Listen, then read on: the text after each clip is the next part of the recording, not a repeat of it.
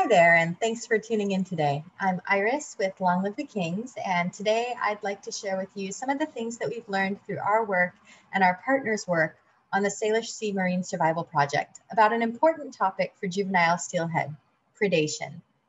When one animal, a predator, kills and eats another, its prey, we call that interaction predation. And predation is, of course, common in all ecosystems. Every animal has to eat. But many of the predation dynamics within the Salish Sea, the shared waters of Puget Sound and the Strait of Georgia, are uniquely interesting because the Salish Sea is a unique ecosystem, different from other West Coast ecosystems by virtue of its very nature as a glacially formed inland sea and a complex, biologically rich estuarine system. So today, we're going to focus in on a really interesting story, the story of predation impacts on juvenile steelhead within our home waters of Puget Sound. Steelhead are Washington's state fish, and early estimates based on catch records and harvest estimates put Puget Sound abundance in the hundreds of thousands of fish around the turn of the century. By the 1980s, populations around Puget Sound had declined, with abundance estimates around 120,000, including hatchery production. And by the 1990s, Puget Sound run sizes were only around 45,000 fish. While populations across the Salish Sea have declined in abundance, Puget Sound populations exhibit the greatest change in abundance comparing 1980s to the 2000s, and this is due in part to a unique trend in survival within Puget Sound. The steelhead life cycle spans across many thousands of miles. These fish hatch from eggs that their parents laid in the gravel of a stream bed. They grow from those eggs into tiny little fish that then emerge from the gravel and make their home in the stream for a year or two. Once they're big enough, they become smolts, meaning that their bodies start changing to prepare them for a life at sea. They migrate out from the river, through Puget Sound and to the ocean, where they'll spend a few years growing and maturing before they return to lay eggs of their own. What our work is showing that even though the journey through Puget Sound is a very short part of a steelhead's life, many steelhead don't survive this journey. The marine survival rate of Puget Sound steelhead has declined over the past several decades, and we're now learning that early marine mortality while the fish are within our Puget Sound waters, may be one of the reasons why that decline happened and why these populations are struggling to recover. Along with our many partners on the Salish Sea Marine Survival Project, we've been studying the factors that affect juvenile steelhead and other salmon in the Salish Sea. One of the key tools that we use to study steelhead is telemetry, or tracking. We catch juvenile fish like this one on the way out of the river, anesthetize them, and surgically implant a tiny tag into their belly. That tag emits a unique code that is then detected by these arrays of receivers that we've deployed throughout Puget Sound. So we can see, using this technique, where the fish goes and whether it makes it all the way out to the Pacific Ocean. Let's look at an example of the information that we gain from this type of work. We're going to start here and just orient ourselves to this blank plot. The x-axis down here at the bottom is labeled distance from JDF line. And what that means is distance from the Juan de Fuca receiver line, the line in the Strait of Juan de Fuca, just off the left side of this map here, that marks a fish's entrance to the Pacific Ocean. So we can think about this far right of the plot as a kind of finish line for a fish's journey from river mouth all the way to the ocean. On the y-axis, we have survival probability, so the chance that a fish survives to any given point in its migration. Let's look at two Hood Canal populations. Steelhead from the Skokomish River down here in South Hood Canal, a little bit over 200 kilometers away from the Juan de Fuca line, and little steelhead from Big Beef Creek, which are just over 150 kilometers away from the Juan de Fuca line, or the Pacific Ocean. Our little steelhead leave the rivers and they swim through Hood Canal, and then we detect the survivors at the next receiver line. So based on that, we can say that these fish have really good chances of surviving Hood Canal, somewhere around 80% chance of survival through that migration segment. But then, when we look at the next migration segment, the one that includes the Hood Canal Bridge and heading into Admiralty Inlet, we see this big drop in survival probabilities down to under 50% by this point. We've done more intensive research showing that most of that mortality happens right there at the bridge itself. And we'll come back to that later in more detail. For now, let's finish our journey to the Pacific Ocean. And when we look across that full migration, we see that the overall chances of survival through the full migration are very low. Our little fish leaving Big Reef Creek, for example, only had a 10% chance of surviving the 150 kilometers that he traveled to the ocean. We can look at other steelhead populations around Puget Sound using the same technique, and we find that all of these populations have overall really low survival chances of getting through the Puget Sound environment. Survival rates as low as these have been shown in other studies that when it happens this early in the ocean life stage, it can prevent population growth and recovery overall. So what's killing juvenile steelhead? Well, first, let's take a minute to brainstorm. Go ahead and pause this video and take some time to think about what could kill a fish. Write down a list of your ideas. Okay, do you have your list? Let's review what we know and find some clues that can help us evaluate these ideas. First, we know based on those tagging data that these fish are only spending a week or two in Puget Sound waters, and that a lot of the mortality for many populations happens pretty early in that time frame. So we know that whatever's killing juvenile steelhead has to act fast. This means it's probably not a slow-acting agent of mortality like starvation. Next, we know that mortality is happening during migration, this April to June, where juvenile fish that are about 5.5 to 10 inches long are moving from river mouth to the ocean. So it's probably not something like fishing. Commercial, tribal, and recreational fishers just aren't out there trying to catch these hand-sized little fish. And finally, we know that when these fish out-migrate, they stick pretty close to the surface of the water, and they're not really tied to the shoreline. So we need an agent of mortality that fits that profile. Take a second look at your list and see what ideas fit or don't fit. What meets these criteria? Take another brief pause here if you need to, and come back to the video when you're ready. Researchers on the Salish Sea Marine Survival Project went through a process just like this, developing ideas or hypotheses and evaluating the evidence for and against each idea. They found that the most likely direct source of mortality is predation. But there are a lot of potential predators out there in our Puget Sound food web. So how do we know which predators are eating steelhead?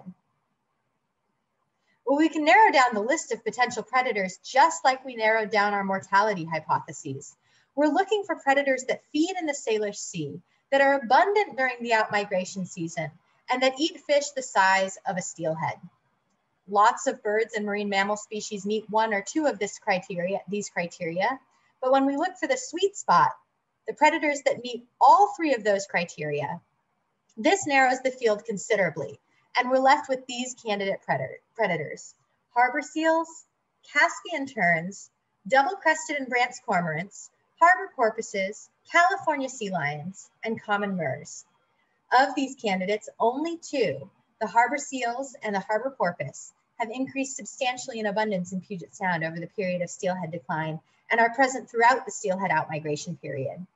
Harbor porpoise can eat fish roughly the size of juvenile steelhead, but there aren't actually records of them eating steelhead in Puget Sound.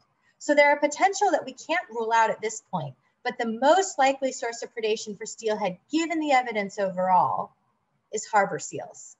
Harbor seal abundance has increased 7-fold in the Salish Sea since receiving protection under the Federal Marine Mammal Protection Act in 1972.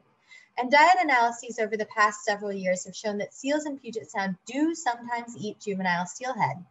While steelhead are a minor component of seal diets, the high abundance of seals and the amount of fish that they need to eat can result in a large impact, especially since steelhead populations are now much less abundant than they once were. Other evidence that we've collected through our work and our partners' work on the Salish Sea Marine Survival Project and Hood Canal Bridge Assessment supports the hypothesis that harbor seal predation is an important source of early mortality for steelhead. I want to highlight 2 case studies in specific locations in Puget Sound to show you this evidence. The first is at the Hood Canal Bridge, which if you remember those survival plots from earlier, was associated with a really big drop in survival. The Hood Canal Bridge is a floating bridge. It has pontoons that extend about 15 feet down into the water column.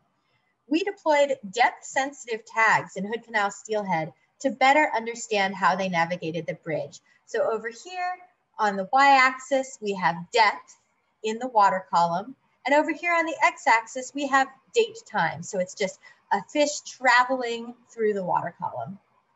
Here's an example of typical steelhead behavior. They're very surface oriented. They stay right at the top of the water column with a shallow dive right here at the end. This is where the fish navigated underneath the bridge and came back up to the surface.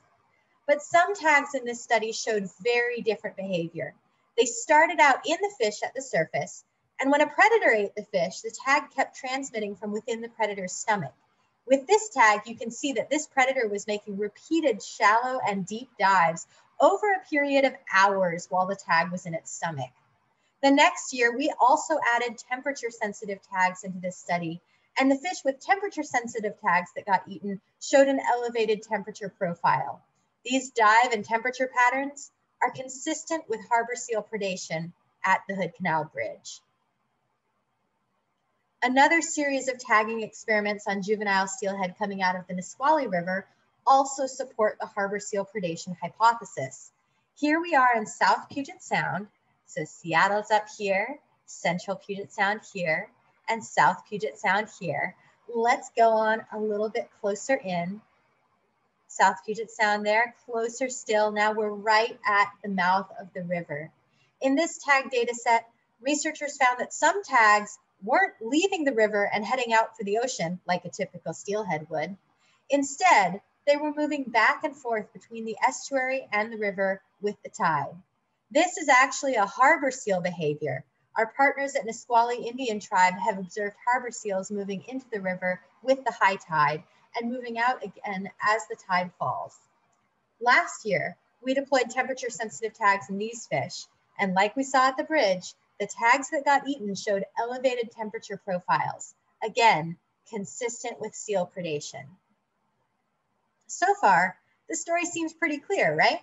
Seals probably aren't the only steelhead predator out there, but the evidence we have suggests that they are an important source of mortality for these fish. But we can't stop there. To fit the final puzzle piece in, we need to understand the underlying factors that affect predation. That's a lot harder, and it makes the story more complicated, but it also gives us the best chance of recovering steelhead populations within an ecosystem context. It lets us see what's really going on and what we can do about it. So let's take another pause here for brainstorming. What do you think could affect predation? What might make a fish more or less likely to be eaten by a predator? Try revisiting your original list of mortality sources to help you think of ideas.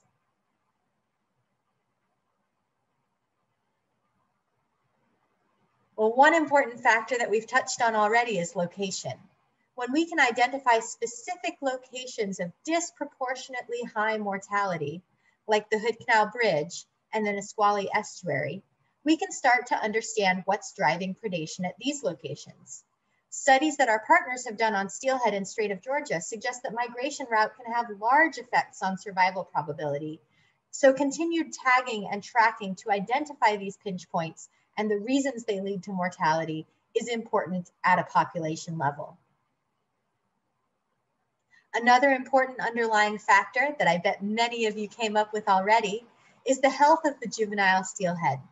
It's unlikely that contaminants, parasites, or disease are directly causing fish to die during a 1 to 2 week outmigration, but fish that are sick or compromised by contaminants or parasites may be more vulnerable to predators.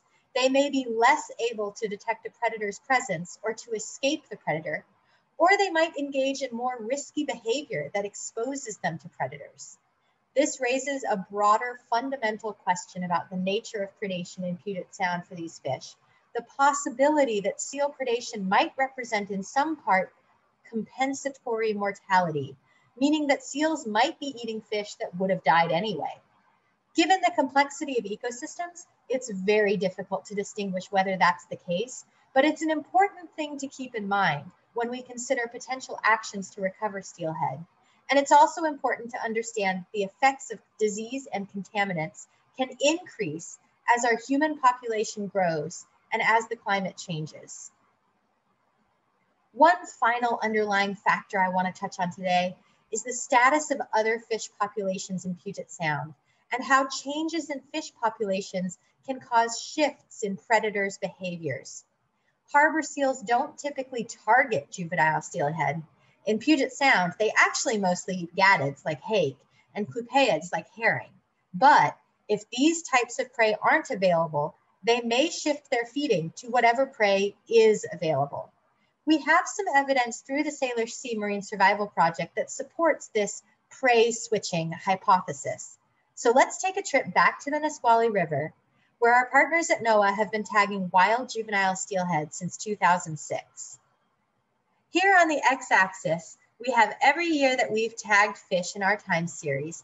And on the y-axis, we're once again looking at survival probabilities. We see really low early marine survival in this first period of tagging. And then in 2016 and 2017, we saw a big increase. More fish were surviving through Puget Sound. In fact, nearly 40% of juveniles survived to the ocean in those years. So what happened? Well, it turns out waters in Puget Sound were warmer beginning in 2015, and this supported a big boom of anchovies in Puget Sound. Anchovies are small, silvery forage fish like herring. They're also warm water spawners that are only present within Puget Sound when the water conditions are right for them. Check out this correlation between anchovy abundance and survival rate. What you're seeing here is that when anchovy abundance is higher, juvenile steelhead survival is also higher. This supports the hypothesis that when alternate prey populations are available, predators will eat fewer juvenile steelhead. All right, so now we have a pretty good picture of why predation matters for juvenile steelhead, who the most likely predators are, and what underlying factors might be influencing predation. So, what can we do about it? Well, first, at pinch points like the Hood Canal Bridge, where we've identified the ways that this infrastructure leads to predation and high mortality, we can implement direct solutions. So for example, in this case, modifying the infrastructure to reduce predator access to the fish and allowing the fish to escape predators and pass the bridge safely.